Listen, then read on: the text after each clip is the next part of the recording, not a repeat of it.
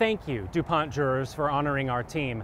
I'm here because PG&E committed the deadliest homicide by any corporation on U.S. soil. In 2018, PG&E sparked the Camp Fire, destroying the town of Paradise through reckless criminal negligence. I was there when it happened. I lived to tell about it.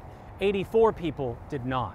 They died in their homes and in their cars, victims of PG&E's manslaughter, motivated by profit. California responded to the killings by protecting PG&E's profits. Most of our elected leaders took campaign money from PG&E, even though it was already a federal felon. Since the Camp Fire, PG&E's sparked more. It faces new felony charges, including 4 manslaughter counts. Too many of us in news are leaving this story uncovered. I still regularly see stories that minimize or outright ignore PG&E's crimes. What other convict enjoys that courtesy from the press? Corporate crime is committed by people. The absence of handcuffs makes it harder to deter them. It shouldn't stop us. Thanks.